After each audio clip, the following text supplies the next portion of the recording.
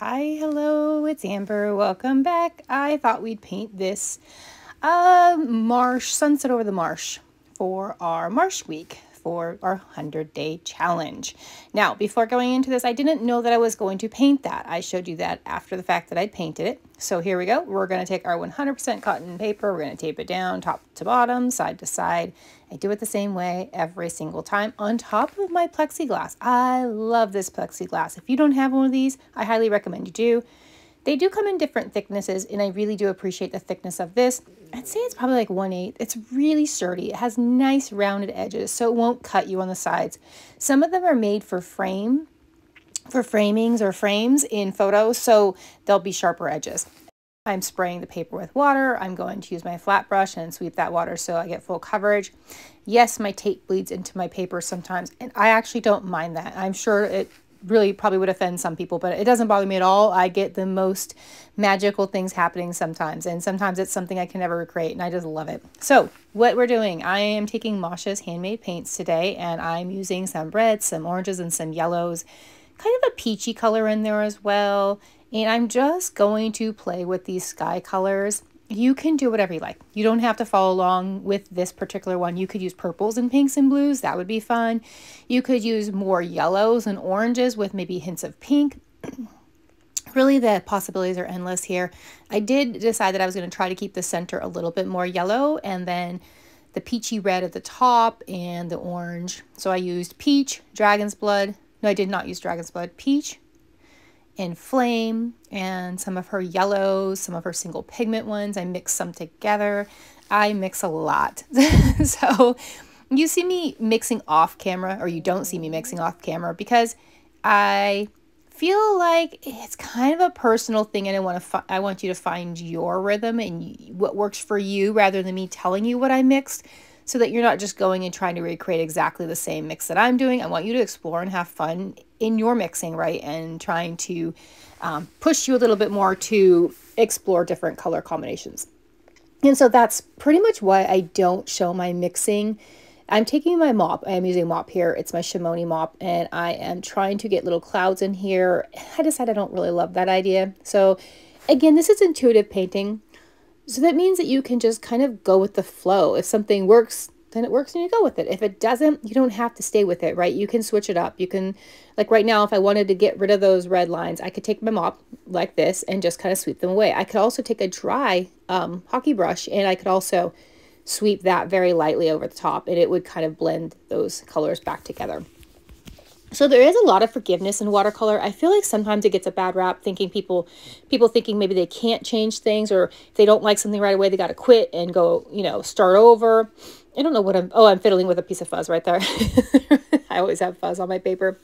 I am taking some of Masha's brown. She has 2 different browns, and I'm mixing those together with a little bit of yellow and a little bit of orange. And again, just really mixing those colors in having that harmony, right? The more you mix the colors you're using together, whether it's 2 colors or 7 colors, as long as you're mixing those colors together, you're going to have that harmony, right? If you start leaving them just plain by themselves, like the one brown, the one yellow, I feel like that's where it starts becoming less flowing and less harmonious.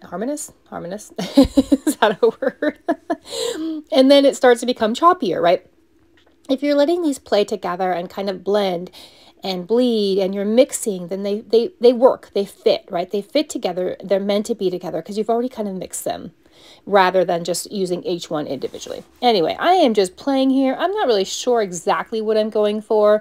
I wasn't sure if I was going to let the horizon fade into kind of nothing, which I did kind of want that. I thought about putting a mountain range back there, so you can absolutely put a very, very light hint of just some mountains back on the horizon. Now I'm going to work on these grasses and these little wispies, right? So I do work on this quite a bit. I contemplating actually speeding this up and not having you sit through here. But, after a bit of that, I thought, well, you know what, maybe real time is good time, because then you get to see how long I really did spend on this. And if you think it's worth the time, definitely you can. But there's also ways you don't have to do that, right? You could take a flat brush and you could sweep up. You could there are other brushes that you can make grasses with, right? You could use a fan brush. You don't have to do each single grass the way I did here. And you can see I got a clump there. And I'm going to, you know, try to break that apart later. But just, I'm trying to get that base down. And I'm also trying to get that very, very foreground a little bit darker. It takes me a while. You'll see what I resort to after a while. But it does take a while to get each individual grass. And that has been kind of my preference, the way to do it.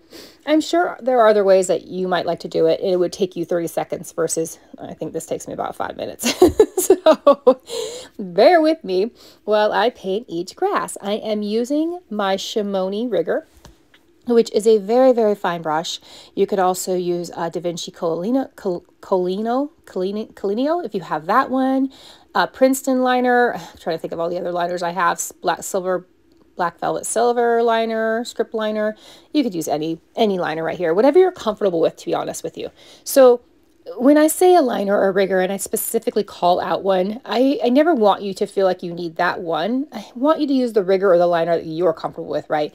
Because for me, I can't make fine lines with any rigger or liner. It has to be this one or another one, right? I can't use all 5 of them. I've tried one last night and it just didn't work at all. The hairs just wouldn't grab enough water for me. They wouldn't make a fine enough line. Like it just wouldn't happen. And so if you need to just practice with all of your pull out, well, I do this every once in a while. I pull all my riggers, all my liners, and I just practice making thin strokes and see what gives me the best result. And the one that I can get the most out of, right, without having to dip every 5 seconds, because you don't always want to have to do that. So on these grasses, I'm just playing with the little wispies on the top. I don't know if they're wheat grasses. I mean, wheat doesn't typically grow in a marsh or a swamp, so we'll just go with some sort of, you know, swampy marsh, wetland type grasses. I do have actually saltwater marsh near me, so there are a lot of grasses. I don't know what they are. I guess I should ask one of these times. Next time we have a guide taking us on a field trip or something, I'll make sure to ask. So this is where I decide, okay, let's just get this darker a little faster than I'm doing. So I had mixed up some brown, as you can see, kind of like a rich burnt sienna, and just trying to get some contrast going in that base and deepen it up so that, you know, our eye has a grounding point, the middle that we do want sort of fade out, and then the horizon or the top, not the horizon, I'm sorry, the top, right? The sky that kind of pulls it back in and kind of pulls you down back to the skyline. So between those two, it's almost like a sandwich, right? A sunset sandwich. So we're having a little marsh sunset over, yeah, a marsh sandwich over the sunset. I guess, I don't know. It kind of gives off dreamsicle colors, doesn't it? A little bit of dreamsicle colors. A really cool thing happened in the peach at the very top of my paper. You can't see it, but it kind of separated a little funky. The paint did. And it looks actually kind of really cool. I don't know how to word it. It almost like the paper came through. I don't think I've really had that happen. I'll have to zoom in on it later or show you or take another peek at it later and see what I did. I don't know. This is Arch paper, 100% cotton. I'm not sure if I dropped water in it, but it doesn't look like the normal kind of bleed with water, so not really sure. But I love those little like human errors or those little flaws or those whatever you want to call them, right? Whether they're flaws in your eyes or not. They're just those little imperfections that, I don't know, that make it like nothing else, right? With acrylic, I feel like, well, they probably are. I'm sure there are imperfections in that way, in that sense. But I feel like watercolor imperfections and flaws just have this different kind of magical feel that they look almost like they're supposed to be that way. So again, I am just trying to, by the way, mix up these grasses so that there's all different browns, and, you know, I didn't mix up that one that you see me dipping into and use it the whole time, right? I varied it. So I'm not a fan of pre-mixing all my colors, having them ready to go. I mix as I go, and if I run out, I don't care. I mix it up again, and it doesn't have to be perfect to me. I just keep mixing it as I need it, changing those colors a little bit, you know, each time I mix it, so that again, that we have this variation and this inconsistent. I don't want them all to be the same color. I did pick up my Shimoni mini quill brush, and I'm just trying to get some more brown in that base there, and just decided to just go on in strong with it. And then I'll go with my black velvet script liner and kind of loosen it up a little bit, and just by using a wet, you know, a damp brush, not soaking wet at all because I don't want to introduce much more water, but just kind of breaking up the harsh lines and letting it turn into a background versus these weird lines that I shoved in there. So that's what you're seeing me do, just playing back and forth with trying to enhance this foreground without doing it too quickly without, and losing those small details, right? That wispiness. I think the reason why I went so slow with this and why I wanted to show you this is because I feel like the process of going this slow and doing them individually gives a more softer, flowing, moving feel. And I wasn't sure, to be honest, in the beginning if it was going to work that way. But now, doing this as a voiceover and looking at it back, I can see that I was on the right track. And I'm glad I was, because I definitely was hesitant and second guessing myself and thinking, wow, this is not that great. It's not good enough to show people. But you know what?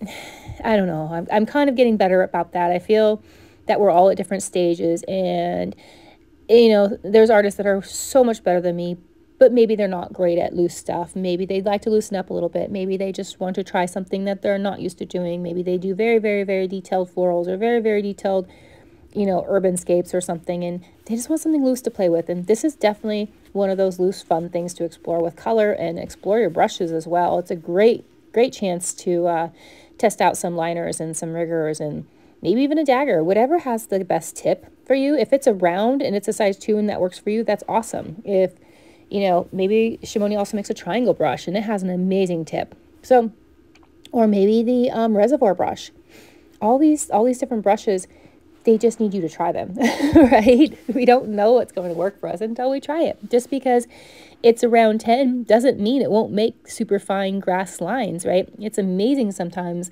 The biggest brushes, sometimes you can get these super amazing lines that you're like, wow, don't know how they do it. And I've done it myself where I was like, wow, this brush has an amazing tip on it. I don't even understand myself. So anyway, I'm darkened up my brown, as you can see. I didn't use a sepia, but it does look like I did.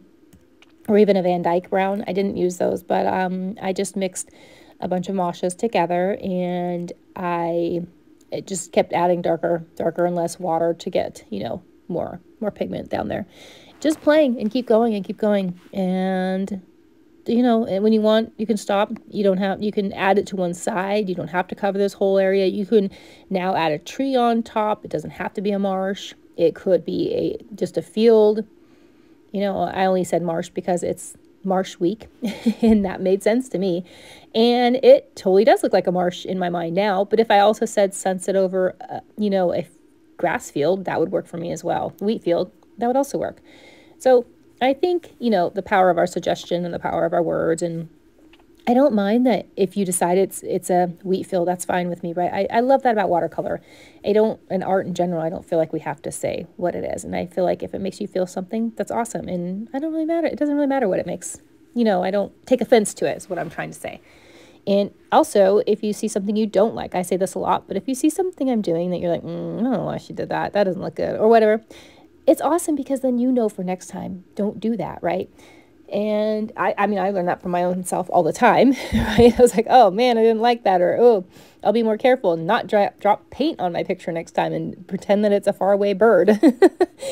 So it's just time for you to play and time for you to just kind of test everything out.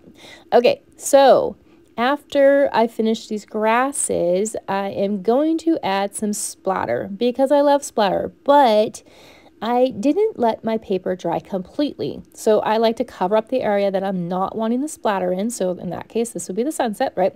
Don't want it everywhere. You could add a sun in there if you wanted to with some shimmer. Easily paint in a sun there, but I'm taking my mini quill brush and I'm dropping in splatter. And if you don't have good luck with splatter, what I would highly suggest you do is paint a page of just scrap color and practice your splatter, right? Use all the brushes. Sometimes a size 4 will work the best. Sometimes a size 8. It depends also what size painting you're working on, what size you want the splatters, right? Big, small, if you want really super fine ones like night sky, just really thin, small ones, you'd want to use like maybe a toothbrush or something, right? To kind of use your thumb and scrape off tiny little splatters. I don't do that as often. I do like to use brushes. It's just more convenient, less messy. I don't really like to touch my paint, to be honest with you, even though you will see me stick my finger in the paint every once in a while to smudge a dot or a splatter or something that's just too big. I do try to use my cloth towel. But anyway, just finishing up the splatter there. Taking off the paper, checking it out, make sure I got an even amount, and I'm going to dry that splatter. And of course, we have to add some birds. This is my bird brush as well, the same brush that I use for the grasses. This is the, again, Shimoni rigger. and it's just so fine. I'm going to order the other one too. I think it's a size 6 or an 8. So I'm excited to get that one too. It'll be much bigger, but hoping it would also work for trees is my hope. But I'm not sure. All right, best time. Paint pill time. I'm still using my cheap Jackson paper. I apologize. It sometimes does leak, but I just want to get through this stuff. I have so much of it. Darn me for buying it. So don't buy this cheap tape. Buy Holbein soft tape. It's the best tape, and it's just so nice. It's reusable too. All right, so this is what we ended up with. I would love to see yours and hear about what you felt when you were painting it, if you felt Wheatfield, if you felt Marshland, and if you actually had fun. And I can't wait to see what colors you ended up trying to use too, if you didn't go with this color theme or scheme or whatever you want to call it. And I do love these Shimoni brushes. There's a discount code. It's Amber15 if you want to try these brushes. They're awesome. And I think that's about it. Thank you so much for joining, and I hope you have a wonderful rest of your day, and I can't wait to see you again. All right, bye for now.